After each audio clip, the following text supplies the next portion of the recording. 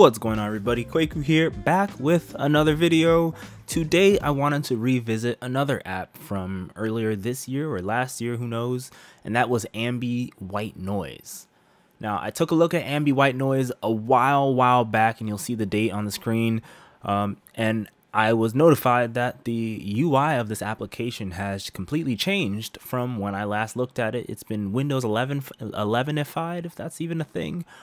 So here it is right in front of you. This is ambiewhitenoise. So jumping straight into it, you can already see the differences if you saw the video in the past, which I'll put in the description box for you guys to look at. It has changed a lot. Everything used to be blocky before. Things were kind of harder to click on before, and now everything is just so rounded. And if you like rounded corners, it has a lot of rounded corners around the app itself, rounded corners around each type of scene you can click on, rounded corners against every element, and then complete rounding of buttons and everything like that. Yeah, so that's kind of like the new stuff. It's adopted a lot of the new iconography of Windows 11. So like if I click on the sound control here, right here above this little watermark here that I will eventually update Windows finally. I will activate it soon, I promise. You can see that we got a circle and a line, and of course ambiewhitenoise picks up the line and the circle right there. So it's kind of in the same ballpark of UI of Windows 11. Another thing here you can see, it's a nice, in my opinion, ambiewhitenoise is that application that if you connect your computer or you have a home theater PC, if you're one of the few who has that, and you want to just put the lights down low on your fade and just play some fireplace and things like that, ambiewhitenoise is something that can just do that. So if you click this, I'm going to hit that and hit start. So you can hear the sound of a fireplace playing. I don't know. I hope my microphone is not picking it up as well because I don't have headphones on, but you can hear that playing as well. And it says you can add up to 3 sounds. In fact, give me 1 second to actually switch over to some headphones. Play it correctly for you guys, and you guys can still hear me. So it has, the UI overall has changed. That's really the main thing that I'm looking at in this little revisited video of this app.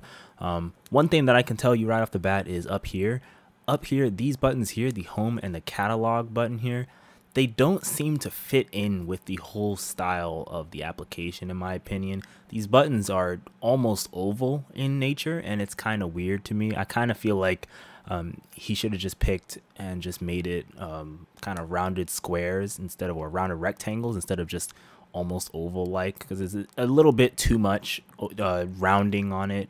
Other than that, the UI of it is really cohesive and consistent. Like I said, you still hear the fireplace in the background. So let's say I want to have the fireplace, and you can set individual volume for each preset. Let's say I want a fireplace, and then I want to also add, I don't know, thunder.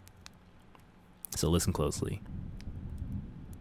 So you hear the fireplace doing its thing, and then you also hear thunder in the background. And you can even add one more thing to the whole thing. And let's say I want to add in, I don't know, let's say I want to add cicadas, because some people like cicadas. So I'll hit download on cicadas, and then I'll go back home, and you see cicadas has been added. So if I click cicadas, now on top of thunder, which obviously when it's thundering you never really hear cicadas, they're usually quiet, but now you hear fire, you hear cicadas, and occasionally you'll hear thunder. And there you go. So it's a very calm, zen experience, ambiewhitenoise is, and you can even set timers on how long this thing should last. So I can hit 30 minutes, and these things will just keep playing for 30 minutes straight.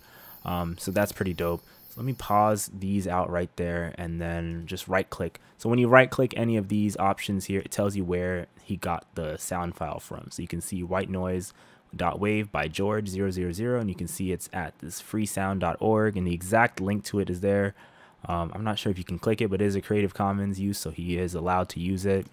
Tells you where the image came from and everything. Unsplash. If you go to catalog here, these are all free. Anything with a download logo here means you're able to download it right away. You go down here, obviously you see Plus, which I don't have the Plus version, but these obviously cost extra. In fact, let's see how much extra. Is there a way to see how much extra? It's 99 cents per month. So if you really, really like these kind of Zen sounds, you can support the developer putting them all together instead of having to look on YouTube and search for them.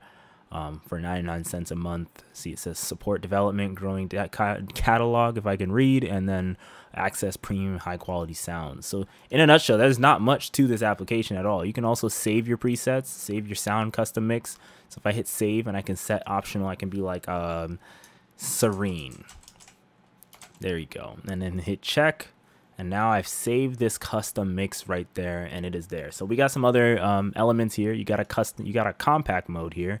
So if I go through, you see this is compact mode, and if I click it again, it opens it up. You got a theme setting. So if you click it right now, you have this theme. I can hit kind of like the Windows XP kind of theme. You can choose all kinds of things. I kind of like this theme, honestly. In fact, I'm gonna pick that theme. You can even hit browse, and then you can upload your own photo as a theme. There's a whole bunch more. There's screensaver mode, which pretty much is what you expect it to be. It's a screensaver. Share a link, all the usual information that I expect from a developer to have, the way to contact the creator. That is something important to me in terms of looking at these apps. If they don't have that, I'm always going to call it out, but this person does. Settings, you can see the settings. You can see if you want to turn on telemetry data or not. I don't use it enough, but if I want to turn it off, I can turn off telemetry data. So let's say if anything goes wrong with the application and you want help from Jenius Apps, telemetry data that he's receiving will help you out. So that's kind of what that's for, and so on like that. And you can also hit this plus button here, and that's sign into your Microsoft account. And all this does, which I haven't done and I don't really need to do, is all this does is allow you, so whatever your presets are, whatever your stuff that you have is, it allows you to have all the same things that you've downloaded, all your presets and everything like that, preset onto your next computer or device that you use it with. So that's pretty dope.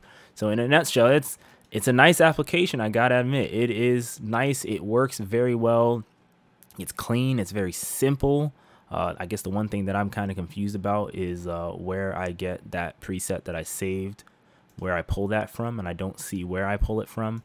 But when I find that out, I'll put it in the comment section below. I'm sure someone will mention it in like 2 seconds. But in general, if you like applications like this, kind of like vibe type applications where you just click it, you start a sound, and you can just study to the sound of, I don't know, an ohm chant.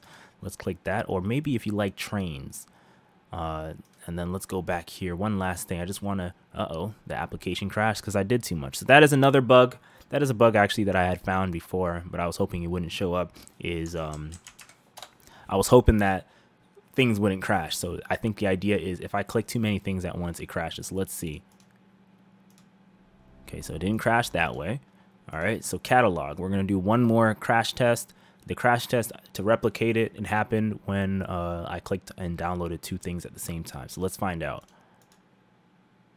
It looks like it works now for some reason. I'm not sure what happened before, but point is, you got different sounds. You got walking on snow. And, oh yeah, actually, in fact, here's my serene preset. It just blended into the whole application. That's what happened. We're going to add fireplace to that. So you're walking on snow, and you got a fireplace. I'm going to lower walking on snow a little bit because it's kind of loud. There we go. I want to hear the fireplace more. Imagine closing your eyes hearing this. And then let's say the final thing too, because sometimes together you might also have, let's say, you might also have cicadas, even though cicadas don't come out in that kind of weather. So now you have cicadas, you have a fireplace, and you're walking on snow. So imagine you got a bonfire and there are cicadas because it's nighttime, or there are cicadas out, and you're walking on snow while you're around your bonfire. It's kind of that experience that you have. And if you want to save it, boom, I want to save it as stuff, and hit check. You see stuff appears because I was blind before, and that's what happens. So that is essentially it. That is Ambi, or Ambi white noise in a nutshell, made by Jenius Applications or Jenius Apps. It is a free application with a 99-cent per month subscription to it, so that way you can support the developer with all the new releases and things like that. But it's free overall to use for the basic stuff. Let me know what you guys think about this application, the new version of it, in the comment section below. Do you prefer the old one or the new one, let me know. And if you're a developer or you know any application you want me to take a look at, let me know as well in the comment section below. You can email me nextgenwindows@gmail.com and I'll take a look, hopefully. My name is Kwaku, and I'll catch you guys in the next one. Peace.